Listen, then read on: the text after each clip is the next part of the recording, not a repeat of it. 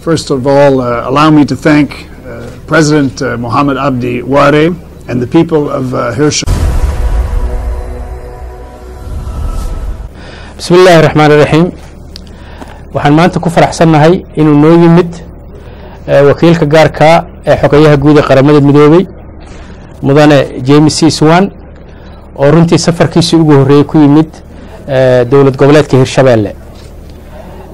Mr. Swan waa nin runtii aad looga yaqaan Soomaaliya aanan aaminsanahay inuu wax badan ku soo biiri doono talada iyo wanaaga iyo horumarka iyo amniga Soomaaliya.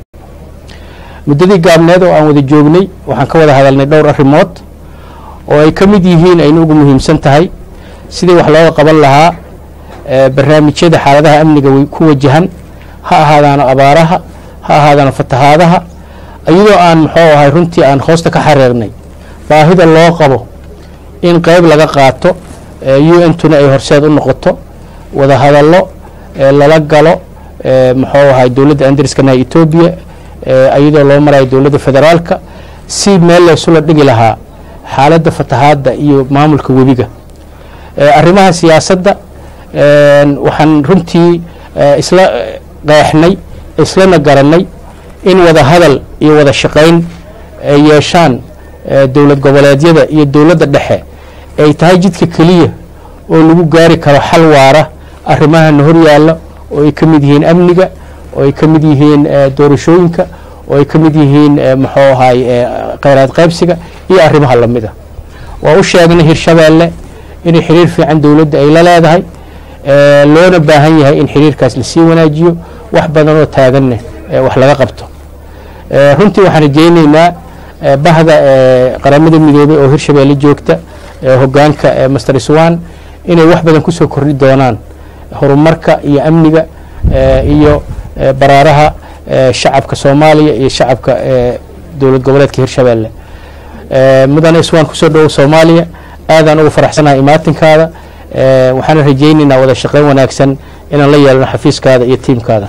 aadan u mahadsantiin.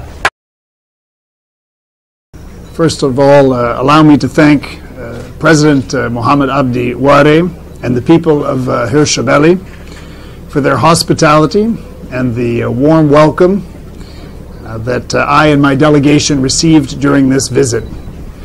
It's a true pleasure to visit Somalia's newest federal member state, and I must say I'm very impressed by the progress that this state has been able to achieve in just a few years.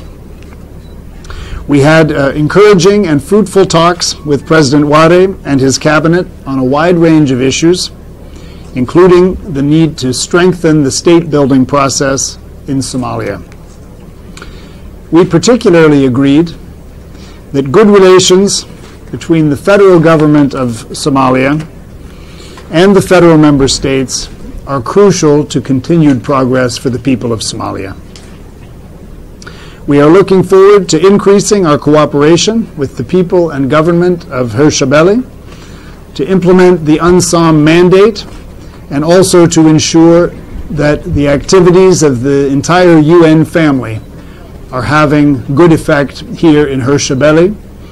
And I appreciated hearing some solid advice from the President as to how we can do that yet better. The UN family is involved in a wide variety of activities here in hirshabeele, covering development of institutional capacity, provision of humanitarian assistance, facilitation of political reconciliation and mediation, as well as security sector reform and infrastructure development. On this visit, I'm also particularly concerned about the humanitarian situation in view of the current food security crisis, which affects about 1/4 of hirshabeele's population. I was accompanied today by representatives of the Office for the Coordination of Humanitarian Affairs and also the Office of the High Commissioner for Refugees, so that we could discuss with President Waare's cabinet members the humanitarian needs in detail and also how we're responding. So with that, again, I want to express my sincere thanks for a warm welcome here in Hirshabeele. I look forward to close collaboration with the people and leaders of Hirshabeele throughout my tenure.